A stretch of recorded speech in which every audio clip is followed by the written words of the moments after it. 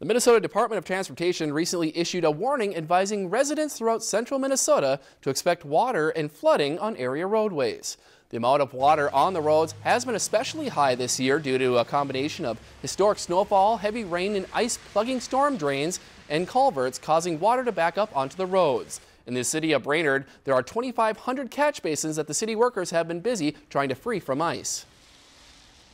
We have our street crews right now out trying to uncover catch basins so that the rain has somewhere to go, so we don't have these possible flooding incidents or localized flooding, So that's kind of what our street crews are working on right now, and trying to scrape the ice off of the streets because it is very rough right now on a lot of our side streets.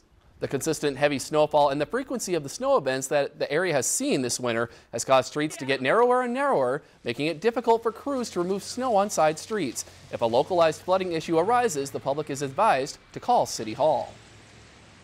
This is kind of the worst of both worlds because of all the snow and the inch and a half of rain. It's making things melt, a lot faster. We just really didn't have a lot of time to take a step back and start removing some of the snow from the edges of the street to uncover the catch basins and keep them clear.